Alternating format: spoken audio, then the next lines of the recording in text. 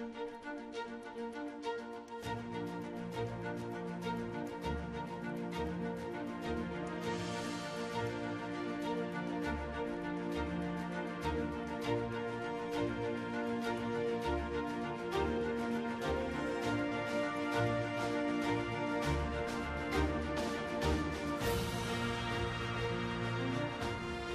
is a victory for everyday Ohioans who have been suffering under partisan gerrymandering since the 1970s.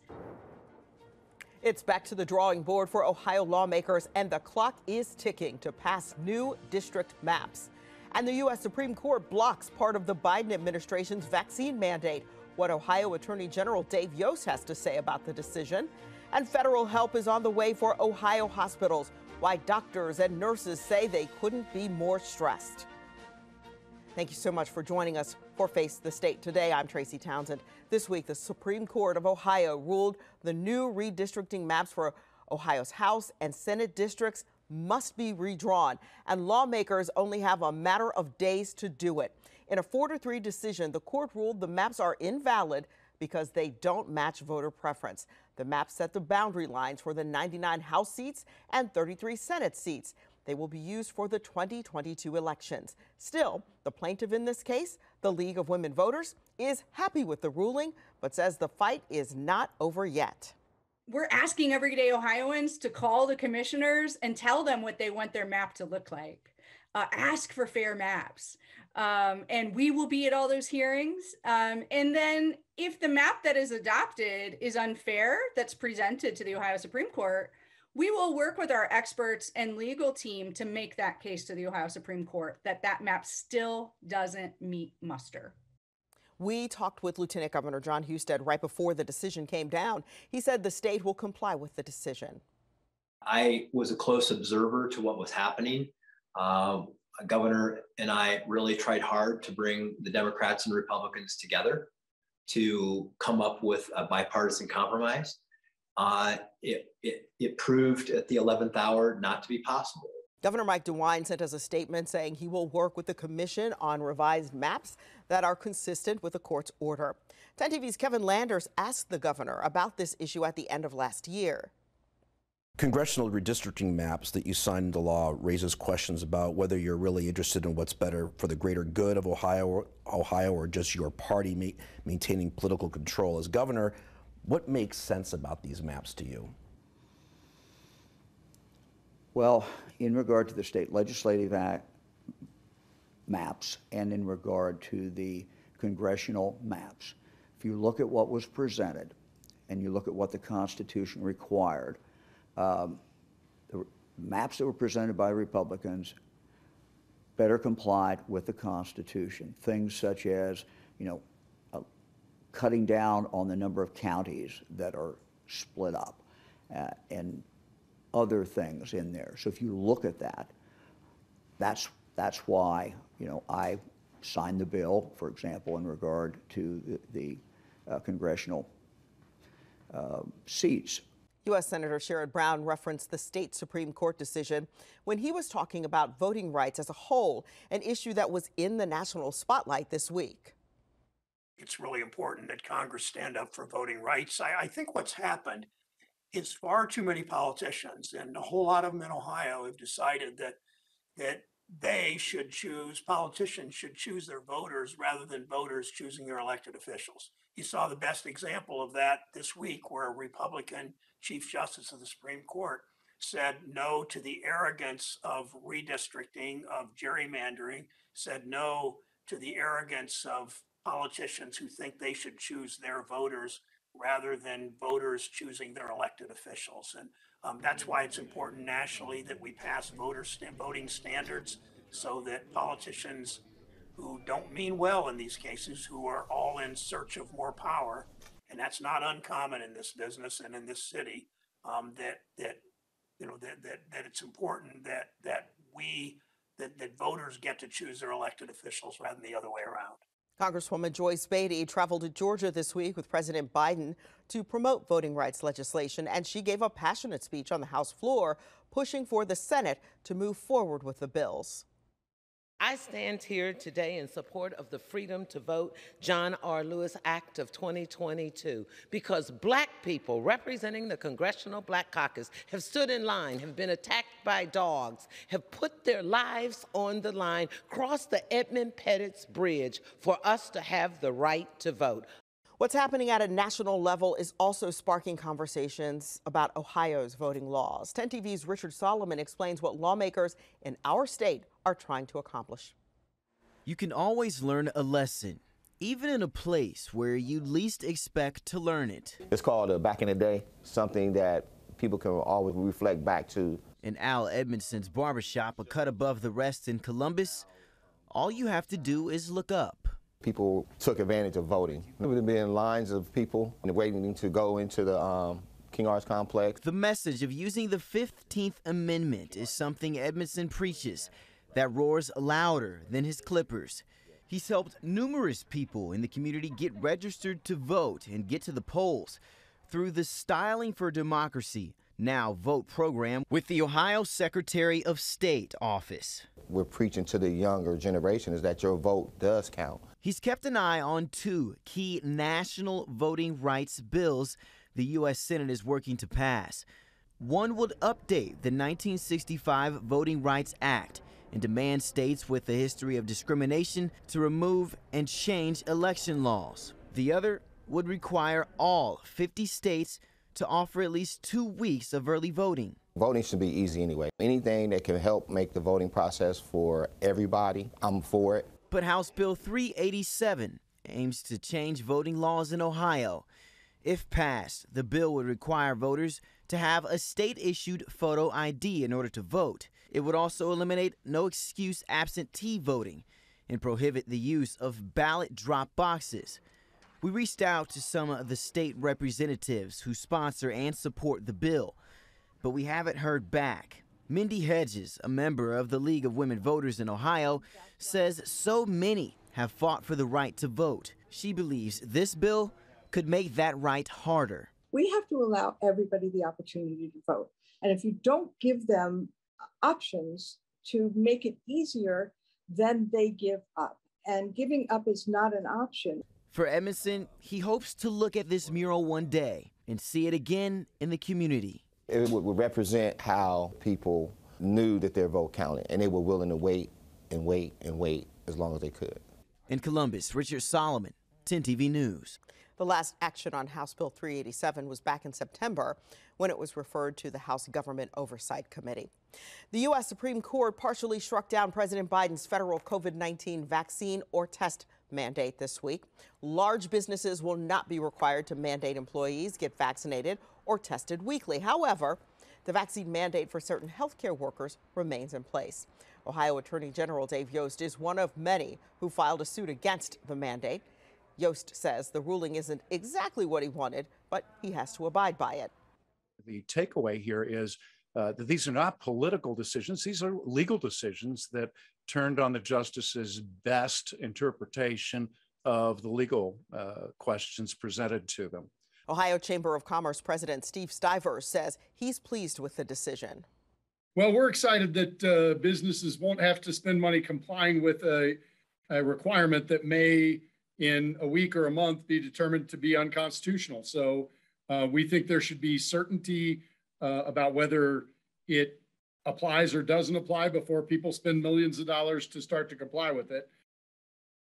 People on social media are claiming that 2 United States Supreme Court justices have spread misinformation about flu death rates and child COVID-19 hospitalizations. We called in our Verify team to help clear this up. Here's Ariana Datil.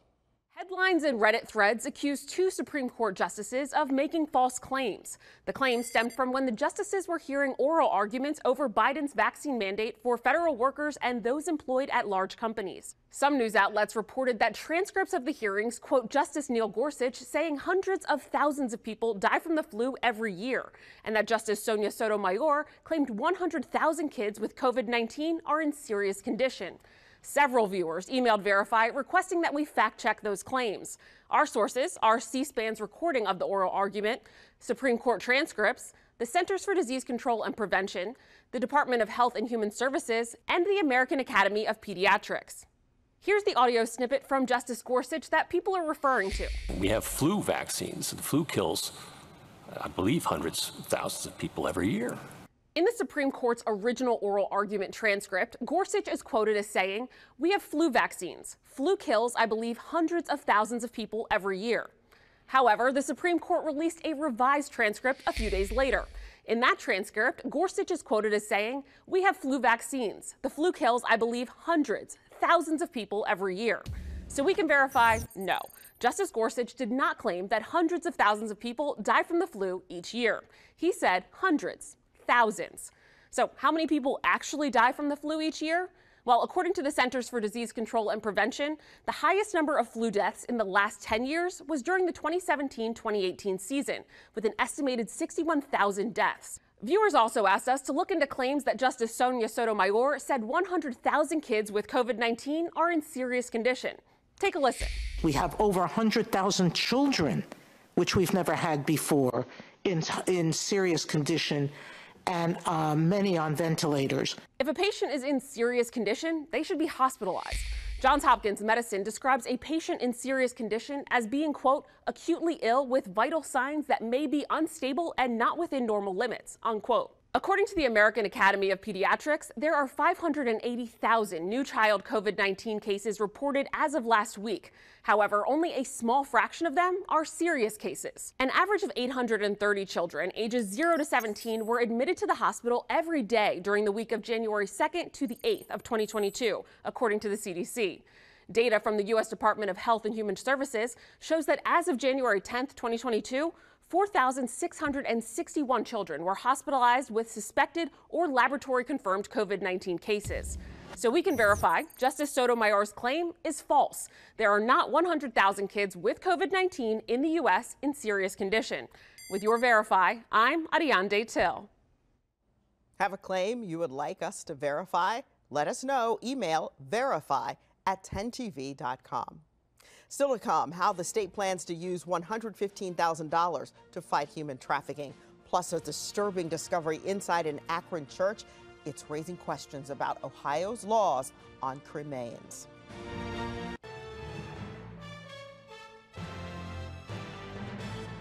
We continue our coverage of the man accused of running an illegal funeral business in Ohio. The cremains of 89 people were discovered after the state filed a search warrant on an Akron church run by a Columbus man. 10 TV's Kevin Landers is following the Shante Harden case and explains what new charges Harden will face and why this is raising questions about our state's laws on cremains. These photos are from inside the Greater Faith Missionary Baptist Church in Akron, where Shante Harden was once pastor. A woman who identified herself as an urban explorer took them and provided them to 10 TV. She says while she was taking photos of the vacant church, she noticed a door was open and went inside. Later, she told investigators she saw boxes of suspected cremated remains of people. Based on what she told investigators, a search warrant was filed and executed on Tuesday. Investigators discovered the cremains of 89 people. The state believes Harden committed the crime of abuse of corpse. I spoke with Harden's attorney about the cremains. He said they came from a prior funeral director who has since died, and Harden knew the cremains were inside when he took over the church. I think it would be different if he discovered them. When they're given to him, I don't think he probably has a chain of title to them, but he was holding them for acquaintance and didn't think too much about that. And I'm sure he didn't think they were going to be there 6 years later. Under Ohio law, there is no requirement for a funeral director to notify anyone about the unclaimed remains. There are no rules in Ohio that state where cremains can be stored. Funeral directors are not required to tell the state if they have cremains, according to the state's executive director of the Board of Embalmers and Funeral Directors. Generally speaking, I'd assume that there's going to be nobody showing up, and it probably is time to put them in the ground. Investigators found the boxes of cremains placed in white cardboard boxes and plastic bags, and some of the boxes reflected dates back to 2010. The name Tri-County Cremation Service was on the boxes. The woman who discovered them tells 10 TV she placed rosaries and flowers over the boxes of the cremains. 41-year-old Shante Harden of Columbus already faces 44 criminal charges out of Lucas County for operating an illegal funeral home, abuse of a corpse, and representing himself as a funeral director, among other charges. His attorney called the case against his client malicious prosecution. Do you think that Shante was portraying himself as someone he was not as pertains to these funerals? If you're going to the issue is, was he telling people he was a licensed funeral director? Of course not. Do I think those people are lying? No. They come to Shanti at a terribly emotional time in their life. Their loved one has just died, and they, like most of us, don't know anything about the funeral business. And they assumed and expected to hear that he was a funeral director, and whatever he said, that's the way they interpret it. They're not lying. They're just confused. And again, that was 10 TV's Kevin Landers reporting. Now, under federal law, if a funeral home has unclaimed cremations of a veteran, the funeral home is supposed to call the Department of Veterans Affairs, where the remains are supposed to be buried at a veteran cemetery at no cost. We know of at least one of the remains found at that church was a member of the U.S. Air Force who died back in 2020. So-called John schools are coming to Ohio. Attorney General Dave Yost announced this week that $100,000 will go toward creating a guide for courts and communities to teach sex buyers the ugly truth about human trafficking. Sex buyers need to understand that they are the reason for the existence of the human trafficking market. We all know the rationalizations that perpetuate this sexual oppression. It's just a business transaction between a willing buyer and a willing seller. It's a quote-unquote victimless crime. She's participating voluntarily. It's just her job. Sex buyer education torpedoes those lies and shows the buyers of sex the ugly truth about the market that they encourage and support with their actions and their dollars. Forces them to look at the drug addiction, the violence, the child abuse, and the degradation that they're responsible for. We lay it all at their feet. This comes after the passage of House Bill 431, which created legal sanctions aimed specifically at sex buyers, including stiffer fines and a requirement that offenders attend John School. Columbus Crew is getting ready for sports betting to go live in Ohio. The Crew announced that it will partner with global sportsbook operator Tipico. This is all pending license approval, but if it goes as planned, Crew fans will be able to bet through the Tipico app when sports betting again goes live in our state. The governor signed sports betting into law late last month. As the Omicron variant of COVID-19 continues to spread through Ohio, more help is on the way for hospitals here. How the Biden administration is helping and the role you might be able to play in the solution.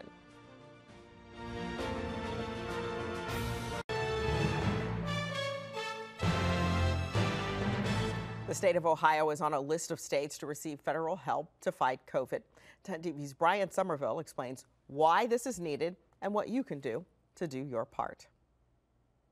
Good morning, everyone. Thursday morning, President Joe Biden announced 6 states, including Ohio, will be receiving federal help to alleviate record-shattering hospitalizations due to COVID-19.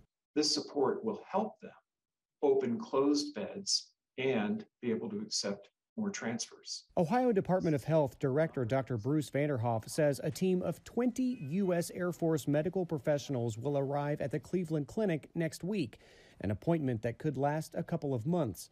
Adding the extra staff, he says, will benefit the entire region, helping to supplement the efforts already in place by current staff, as well as the National Guard that Governor Mike DeWine requested last month. The biggest issue, the president says, those who are vaccinated tend to have mild to no symptoms at all, while the unvaccinated are 17 times more likely to get hospitalized. As a result, they're crowding our hospitals, leaving little room for anyone else who might have a heart attack or an injury in an automobile accident or any injury at all. Dr. Vanderhoff saying COVID has already claimed the lives of more than 30,000 Ohioans. He urges everyone to continue to take it seriously, to get vaccinated, and to wear masks. COVID-19 is not going away, and Omicron is not just a little cold for everyone. Brian Somerville, 10 TV News. The other states getting help: Michigan, New York, New Jersey, Rhode Island, and New Mexico. As hospitals battle COVID cases, there is another battle brewing across the state and the country. We're talking racism and discrimination in healthcare. Leaders from across our state came together to address the issue. 10 TV's Brittany Bailey reveals what they discovered. COVID may be top of mind in hospitals across our state, but that may not be the only challenge. There's more than sufficient evidence to classify our healthcare systems, including our hospitals, as racist and demonstrate that racism has been intentionally institutionalized and continues to manifest in disparate and negative outcomes for marginalized populations in this country. 4 groups, including Universal Healthcare Action of Ohio, teamed up to survey more than 800 people about discrimination in healthcare. Over and over again, most of those in the community suggested and even spoke to experiences that proved reasons for distrust and a need to repair the breach between the hospital systems and the community, and to establish a better pathway of outreach, more than just symbolic or ceremonial, but substantive. In the survey, Black people were more likely to report discrimination, a lack of respect, poorer service, and having symptoms dismissed. And the most common reactions were not returning for another appointment or accepting this treatment as a fact of life. This is saying what we've done for 30, 40, 50, 200 years has not worked. It's a crisis.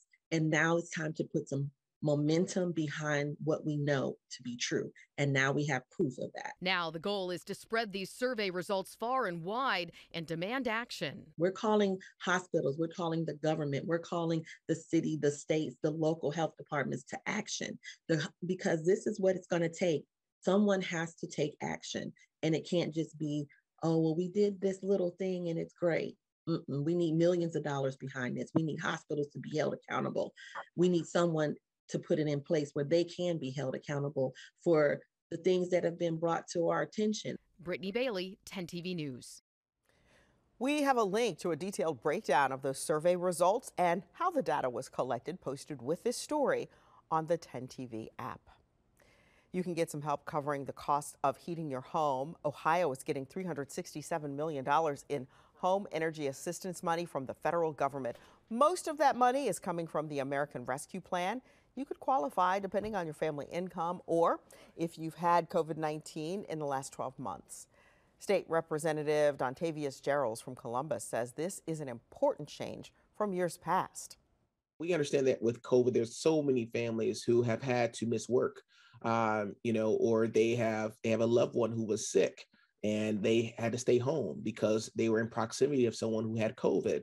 And so when we think about individuals who are impacted by COVID, we wanted to make sure that, I would say the federal government wanted to make sure that we are providing assistance to those families who need it the most. There is a chart, actually, if you go to development.ohio.gov and you click on the HEAP tab, you'll get access to every breakdown of family unit, but also how much money are you going to receive and how to actually apply for this assistance. I encourage every person who qualifies to please take advantage of this program. It is going to make a difference for you. It's going to make a difference for your family.